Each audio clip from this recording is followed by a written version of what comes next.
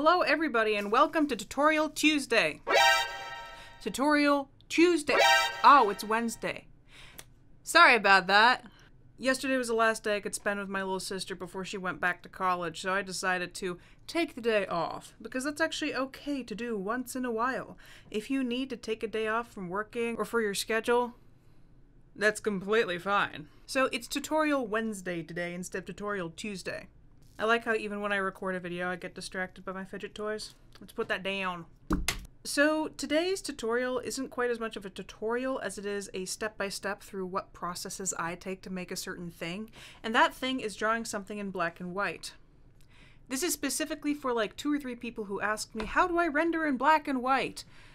I don't know if there is a core lesson that can be taught about rendering in black and white, but I'll show you how I do it. Now, obviously it's super different doing it digitally over traditionally.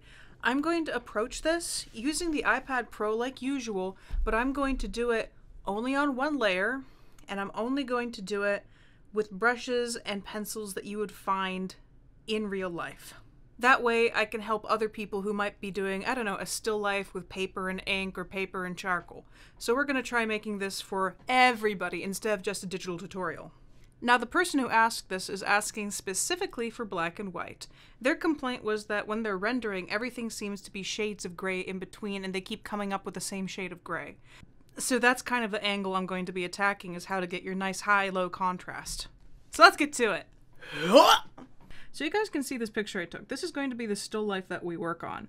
Now, if you're looking at a picture in color, you can still do this. I'm actually going to turn it black and white just for ease's sake. But kind of even with your regular eyes, it's easy to tell light and dark apart. So obviously, let's make sure we're on another layer. This over here is one of the darkest points, specifically this shadow, or this reflection. Then one of your lightest points over here, and then the foreground. So our lowest point is black, our highest point is white. And this over here is kind of where the midtones are going to happen. So keeping that in mind, I'm going to shrink this up into the corner, and we're going to draw it. I'm going to start with my pencil sketch. For those using Procreate, this is the 6B pencil. I'm not going to put it all the way on black because honestly, pencils don't go completely black. First, I'm going to sketch out basic shapes.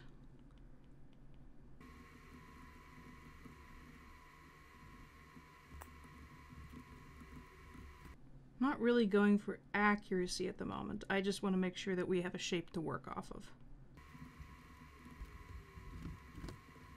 Admittedly, I am going very dark.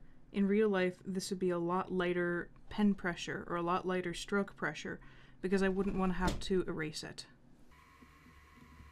Now I'm going to put in this roughly stuff. Let me turn off the photo for it and just kind of, you know, I can just move the photo. There.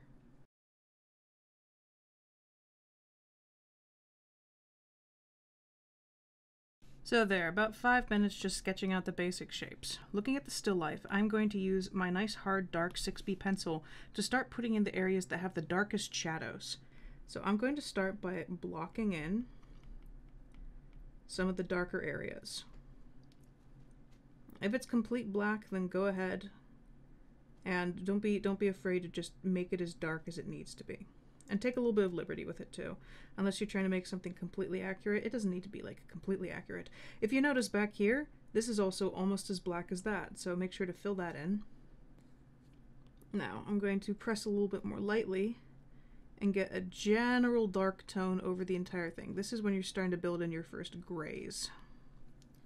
We can see the top rim of the cap is really dark. There's a shadow coming down, and I'm putting that in very dark.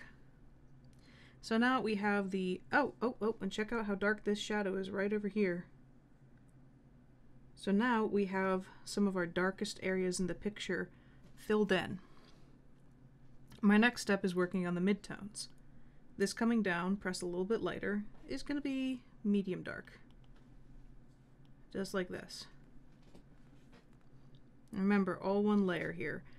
I'm trying not to have the digital advantage over you guys where I can just literally go, oops, I don't like that, and undo it.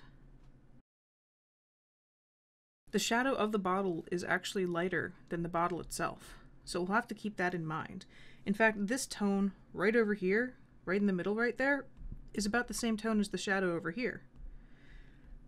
So we'll have to keep that in mind. So whatever lightness we fill in over here is going to be the same lightness, because that's actually reflecting upwards. See?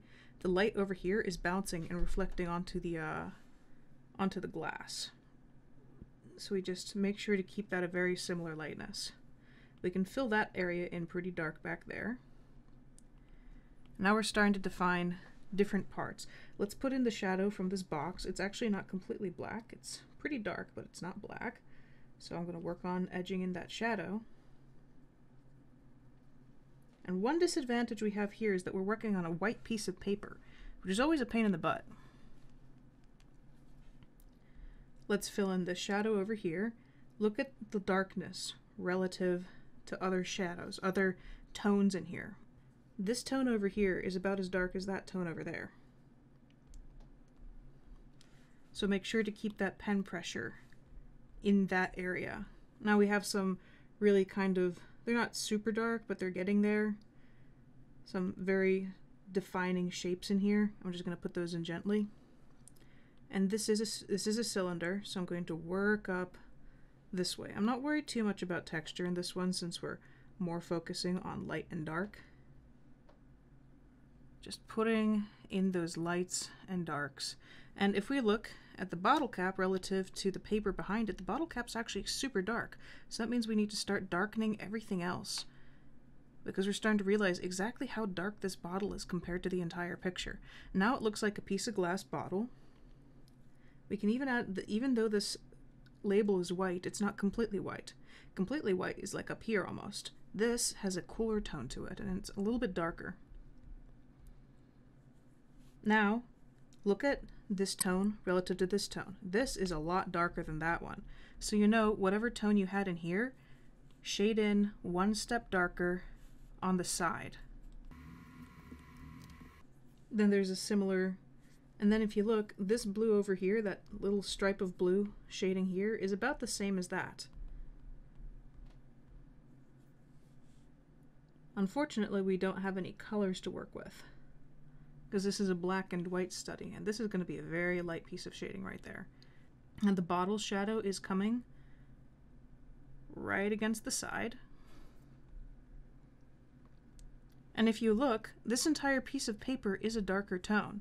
So now we're just going to lightly shade that darkness all over it, because we've placed our shadows, and now we want to start making accurate tones of everything else in the background. So the base part of our study is done. Now is when I would start smudging. So let me grab something that's accurate to smudging. I'm going to try soft pastel. And the step I want to do before this is getting a tone in the background. You see this over here, the paper is not completely white. So I'm going to put my pencil sideways, and I'm going, oops, oh, we'll have to merge these down. I'm going to put my pencil sideways, and I'm going to give everything a very even light tone, because it's not completely white. There is almost nothing that's completely white in here. And we'll define our super bright highlights by erasing. So a nice bright tone. I'm going to pretend that this plane is back here. So I'm going to add in a little bit of darkness, then lift it up. Just a piece of paper. Just imagining that there's a piece of paper back here, because there technically is. And adding background context will help the things in your foreground, the things that you're studying, have tone. And now we get to smudge. It's going to get a little bit dirty, and your lines may get a bit muddy, but that's okay, because we can always redraw your lines. Make this big. I'm just going to go in and even out the texture. This is the same thing as if you took a chamois cloth and just went in, or a chemise, I think sometimes they're called, and you went in and you blended everything together, especially if you have a nice, light, smooth charcoal. Exact same thing. It's exactly what we're doing right now. Blend some of your shadow together. We just want more even tones, so then we have bases to work off of.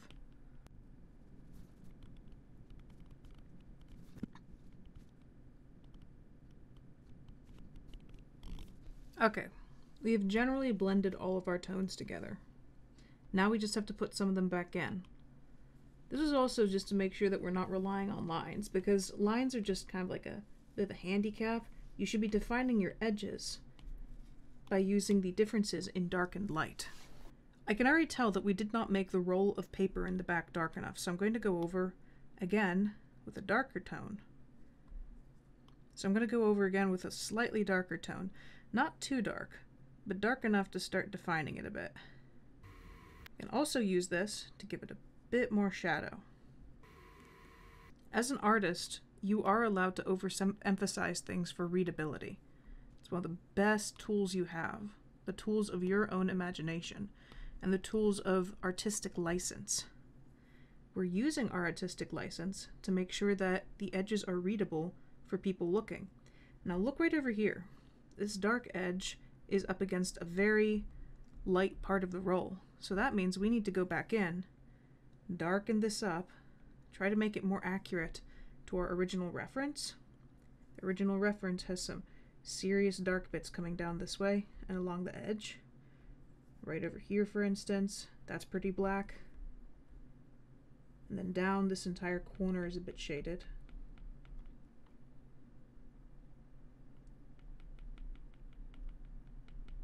I'm using some cross-hatching here. And that means we want to redefine and pump this area. Just pump it nice and dark. I'm just going to leave that there for a moment. Now I'm going to take my eraser tool, which I'm going to go back and I don't know if I have like a true eraser, but I'm going to fake it by using wet acrylic, which is round and kind of blurry. So I'm going to go back in and lighten these parts up just like they are in the reference. Put in some of those lines defining that, and it gets darker over there, and then some more highlight lines running along. So now we've defined the rear part of the bottle. It looks a bit messy, but again, we just need to keep cleaning up. The rear part of the cap is dark. There's a very dark edge line coming along it. The darkest part is in the middle, and we already have that defined. The top of the cap has a very mild gradient going from the back to the front. Now I'm going to put in a slightly darker shadow coming down this way, just like in the picture. We can put a tiny, if you look at the bottom of the box, there's actually a quite defining line of shadow going along the bottom. So I'm going to replicate that very defining bit of shadow, and you can see now it reflects right over there, kind of curved like that. Now we can start putting in more of these shadows. Reflections are a pain in the butt. Just kind of the reason I chose this, because it's a very good way to practice your lights and darks, especially on a dark glassy surface, because it'll show you tons of reflections, and it'll train your eye and train your hand, especially because a bottle like this has the highest points of reflections. Because right now we're going to go back to our eraser and see these highlights right over here? Those are some of the brightest tones on the picture, and it's right against the very darkest black. So I'm going to take that and I'm going to put those in. There's also some right along the rim of the cap. It gets a teeny bit lighter, but it's a blue, so it's not completely light. And of course, let's define the edges of the paper. It looks like the top is brighter than the dark. So now we have a very glassy looking bottle. And we're not working with just a million different shades of gray, because we really boosted our contrast. That's the important part, taking liberties with your contrast and allowing it to boost. I'm going to darken these tones in here a little bit because that's how it is on the picture. Looks like I got my perspective a teeny bit wrong. Push this way a teeny bit. Which is also an advantage for me though, because look at all these itty bitty reflections in here. That means that now we have given ourselves a little bit of room to put those in without having to worry. Just like that. That's all I'm going to do for it. And maybe straighten the edge of the bottle.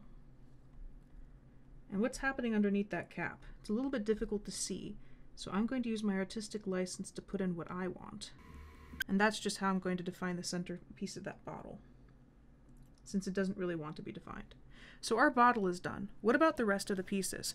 The bottle is a little bit easy in a way because it has high points of contrast. The difficulty comes in areas like this giant roll. they all have a bunch of midtones, but not necessarily extremely high points of contrast. The way I would approach this is doing the same thing we did before. I'm going to put in not quite as dark as our bottle, but pretty dark shadows, gently following some of the crazy shapes we have in here. Again, this is more about the shadows themselves, not the accuracy of the shapes. So let me just come in here, put in some of these weird shapes. You'll notice that the dark edge over here, the white sticker is being defined by the dark edge of the paper. So make sure it's nice and dark, and that the shadow below it is even darker, and it has a nice hard line. And there's a shadow coming along the inside of here. It lightens along that edge, and then it gets dark again. I also think I made it a little bit too dark in that one particular area, so I'm going to blend it out. I'm going to blend this bottom bit a teeny bit. I'm going to blend this side. I'm going to push this upwards. It's honestly a lot easier for me to do sharp edges than something fuzzy like this, so I suppose this is a learning experience for me too. This feels like college all over again. Now, if you are having a huge amount of trouble and things are getting a little bit difficult, there's an obvious cheat, and that's to take a picture of your reference and put it into black and white mode. But I think at the moment we should be okay. Obviously the bottle looks quite realistic and it's a lot more polished than the other pieces. If you look, I actually made a mistake. Look how bright this is compared to the darkness of its shadow. So what I'm going to do is I'm going to take my eraser, low opacity, and just slightly daub this away. It does get darker towards the top, so I'm going to keep that. This is an emphasized version. Obviously it wouldn't be quite that light. What's happening is that the white background that this little box is sitting on is reflecting its light back onto the box. And so there's a highlight along the side, which is what makes, it's right over here. Look, you can even see it. Boing, just like that. That's why it's light. And then there's none of that highlight going into the shadow. There's a little bit, but also you have to consider the light I was using and why it's casting a fuzzy shadow. The background light in my room was kind of bluish, which is why there's blue in that shadow right there. But we're not going to talk about that. That's another lesson. So we're going to take the shadow and make it nice and dark. Define that edge a little bit more. Yeah, just like that. It wraps around the back and it comes like that. And then this shadow, I don't think if we turned it black and white it would get much lighter, but since we are translating a color picture into a black and white picture, again we have to take our artistic license. So I'm going to pretend that that back area of the shadow is lighter. Remember, I'm being very delicate with my pen. And now let's define the edge of this box a little bit more, since it's fuzzy from our blending. Same thing with the top. You can see there's some hard lines coming along the top where the box was folding. So I'm going to put those in. I'm going to erase downwards next to the side of the box and along the top, just making sure to define its edges. And now I'm going to take a little bit of artistic license for inside of the box itself. I'm going to make it a teeny bit darker than it should be, but only on one edge. I'm going to lighten it as it comes out to the other one. Now if you look right along here, there's a bright highlight. So 2 steps to make this highlight come out. First, we're going to smudge so it's a more consistent shade of gray. Then we're going to take our eraser, or more realistically, if you're working traditionally, I would actually use a white pencil, because that's going to give you a nice bright highlight. I'm going to take that along, higher opacity, run it along this outer edge, just to see that the light is touching it, like that. If you want to emphasize it even more, you can add a teeny bit of darker shade right along the edge as it comes this way, because that'll create a higher point of contrast. I'm going to, come here. I'm going to erase back here, so I can work on a blank slate over here. And also, see how highlighted this is right there? I'm going to go and I'm going to take the eraser, and just the eraser, and that's what we're going to use to create this highlighted point on the box. The light is hitting that flap of box directly. Now you can kind of tidy up here. I did this sloppily. I'm going to make a nice line there. It's coming up like this. Shade it in. I hate to say, but part of my style is actually being kind of sloppy. I like being sloppy. It adds character to the picture, especially if we're just doing like a quick 20-30 minute study. Don't need to be overbearing on yourself. Don't need to be perfect. I think being perfect is seriously overrated. That shade in there. Let's push that up a teeny bit. Soften the edges back here. And it looks like this box has the same, this part of the box has the same exact bright highlight along the top that its little brother piece has down there. So we're going to just run that along the top. And it doesn't actually look that right, but you know what? It doesn't need to be perfect. I think one of the reasons is because I ran it a little bit too low. There. Blammo. So the box is basically done. If you really wanted, you could smooth out its shadow, but right now the big problem is our shades of gray, and this is difficult. It is that big piece of paper right here. That big piece of paper is still causing us problems. So compared to the background color, it is still pretty dark, so let's give it a bit of shadow. A bit more shadow than before. Let's define its top a tiny bit. Seems to be a piece over here. Let's run the shadow that way, run the shadow this way. We're starting to get our tones figured out, which is really good, because the tones can be a pain in the butt, let's be honest. Define that edge a bit more. Do some shadows running this way. Just put my pen sideways so I can get a good texture out of it. And then you can see some horizontal or lateral shades coming this way. So in this situation, really try using your brush to your advantage. Got some coming that way. And a whole weird bit in here. I'm just gonna let it be though. Now there are no true white highlights on here, so we can kind of just leave it alone.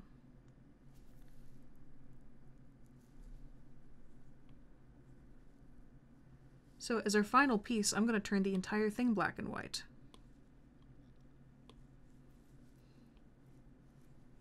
Look how close